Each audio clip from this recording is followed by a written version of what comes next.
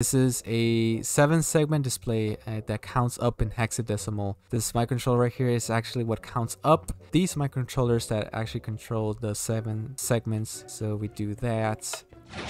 1, 2, 3. So in my last video, I showed a proof of concept application of me showcasing a 6502 based microcontroller that's going to be used in Minecraft. And now it is the time to make the real thing. And thus I'm going to be making this into a fabric mod. One of the hurdles I had to face was getting C++ code to work in Java. I had to do this because I use a C++ library to emulate the 6502. Also, GUI, which is going to be needed to create the IDE for this mod, uses C++. So I think might as well go through the challenge of having to port C++ code into Java. This prompted me to work with JNI, which is the Java Native Interface. It is basically an API for C++ code to have functions that plugs in into the JVM. Either that by using DLL files, .so files, .dylib files, those kinds of files, the shared library files. And so I was looking on the internet on how the workflow with JNI is going to work out. So I found this GUI Java library that is found here on GitHub. And yeah, this implements GUI into Java using the JNI interface. But the thing is, it doesn't have any C++ files. Like, how are you supposed to compile the native binding of this library if you don't have the C++ files to begin with? So what I learned is that they use a custom Gradle script to generate native source files with the help of libgdx's JNI gen library. Whoa, that was a tongue twister. And I learned something new because before this, I did not know that you can create custom utilities for Gradle. So I took advantage of this new found source of knowledge and went ahead and made a script to compile the C++ files with CMake. CMake is very popular for C++ projects, so that's why I like to use it. I use it a lot in my own projects. Lots of other people does as well. And I think it's a good choice to use the CMake build system to compile your C++ natives. And yeah, I was able to overcome that hurdle. I was able to make this microcontroller to run for the first time. So yeah, this is actually running a 6502 processor. It's running this rotating signal program, which is showcased in my previous video. And as we can see, it powers on this node block, powers on this piston in an interval, because of course it follows like a sine wave to output the signal. And yeah, that is so cool. Yeah, it just worked pretty well. And so naturally the next step is to port the GUI interface into Minecraft. Originally I was thinking of just writing everything in C++ and then port it over to Java. Have a few functions to interface with it. But I thought about it and it's not going to be a good developer experience if you have to quickly change something about the UI. You have to recompile the natives, you have to reload Minecraft to be able to reload those changed native files. And therefore, I might as well just go with an official Java binding of GUI. And yeah, that's what I mentioned before. This is actually recommended through a comment, by the way. Thank you very much for recommending me that. Importing this library was pretty easy, and pretty soon I was able to quickly create a basic window with text in it. And bro, this looks so out of place. Like, I only see GUI in OpenGL applications or random debugging applications, but not in Minecraft. This looks so out of place. That's why I think it's funny. So this is the thing. It was so easy to import, but there's got to be some caveats that I probably have to face in the future of the development of this project. So this mod is supposed to work on basically all platforms. We all know that C++ code is platform dependent. If this mod is going to work on most platforms, you do have to compile all the native files into each platform that's going to be supported on. But also, once you have all those different types of native files ready to go, well, it's going to be a bunch. There are 3 operating systems, there are 2 CPU architectures, and there are 32 bits and 64 bits. All those combinations, they end up with 12 different types of binaries for different platforms. And if I include all of that in a single jar file, that's going to result in a large file size. And in the end, a mod user would just end up using just one of them. So it's going to be a waste of including all of them. Maybe if the first time user of this mod, once they install this mod for the first time, you download the native files from the internet, download it into the Minecraft directory, and just load it from there. That could be an idea, but who knows?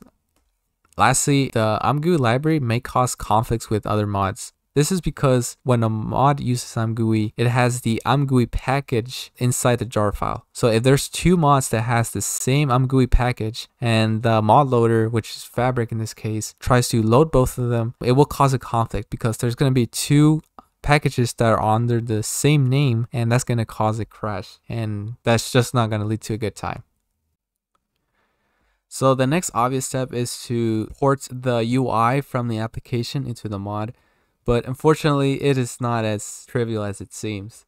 This is because Minecraft uses a server client architecture, meaning that code does not run on a single thread. So there's a server thread and there's a client thread. The server thread is the one that actually runs the microcontroller, and the client is supposed to receive the status of a microcontroller and be able to upload code to it. In order to establish a communication between these two, you have to do some networking. So like we have to use some packets so that the server is able to send a sync packet to the client so it can update the status registers, it can update the memory view, the bus status, and all that. Also, there's packets for the client to be able to upload the compiled code up to the microcontroller and also tell the server that, yeah, I'm still alive. Please still send me the information from this microcontroller. I did have to do like a lot of rigorous testing. So I tested out on the single player world, making sure that everything works well. I did it on the LAN server world, and I also try to run it on a dedicated server. And this is also another pitfall, which is a dedicated server does not contain all the code for Minecraft. So therefore you have to be aware of what server code is actually present. So therefore the mod doesn't try to load client-side version of a code on a server, which will cause a crash. Now both the servers and the clients are able to synchronize in harmony, and therefore two people, more than one person, is able to view the status and be able to upload code to the microcontroller at the same time, which is awesome. Alright, so this is great. So the mod is almost ready for pre-release. Now it is time for me to focus on automating the build process and the distribution process of this mod. And so therefore I use GitHub Actions. In the GitHub Actions, you can define jobs in order to build the project and deploy the project automatically. I use MC Publish, which is an action workflow tool, and it will automatically publish that file to both Modrinth and on CurseForge. Since of course this mod has some C++ code, it will also build the C++ files into a shared library file, and it will upload that to GitHub. Done. And alright, so the mod is officially published. I made a community post about it, I made a Discord announcement, and everything is all in well. Or is it? So check this out. On my Discord, I have a few members there that have tested my mod, and they had this problem. Fuck, that's not supposed to look like that.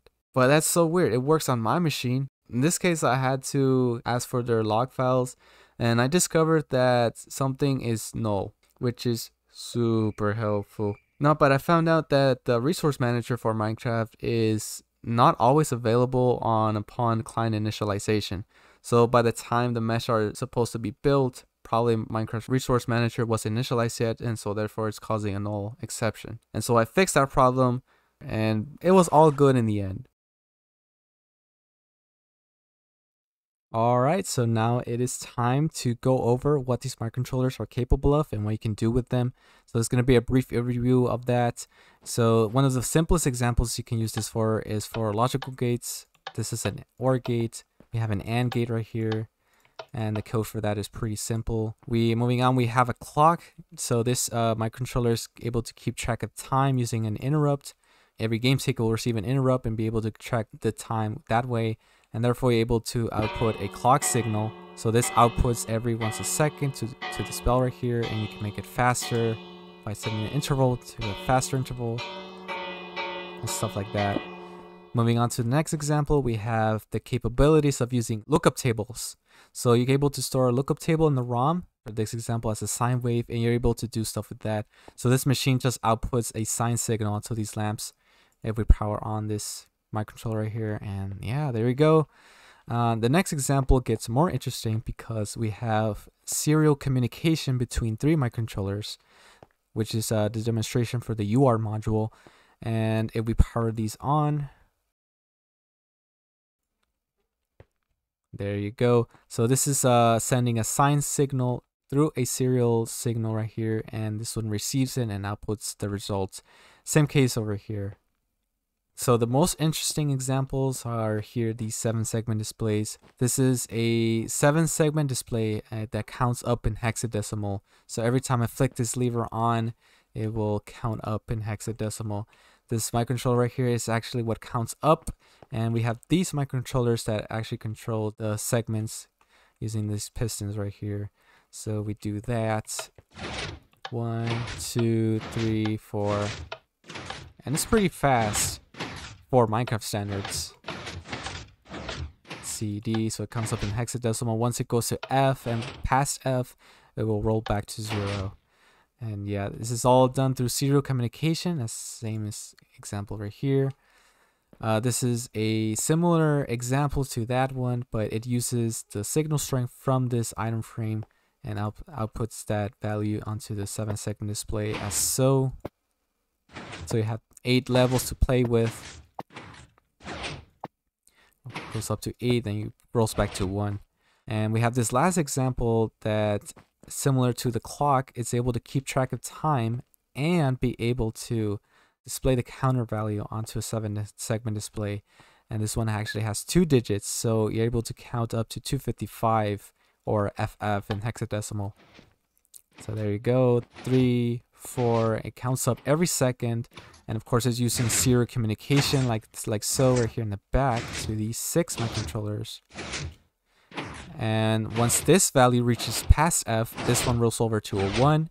And yeah, there you go. So it just keeps on counting up to FF, and then we'll roll back to 0, 0, just like how it's supposed to be. And yeah, that's the demonstration. You can do a lot with these microcontrollers.